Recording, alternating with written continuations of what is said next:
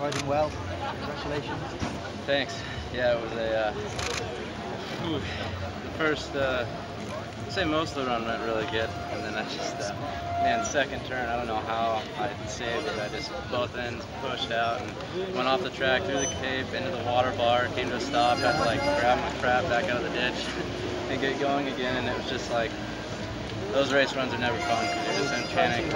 Yeah, you get in panic mode right away, and just like the whole time you're just like, man, you already blew it. You're done. Like you better go fast to get on the podium.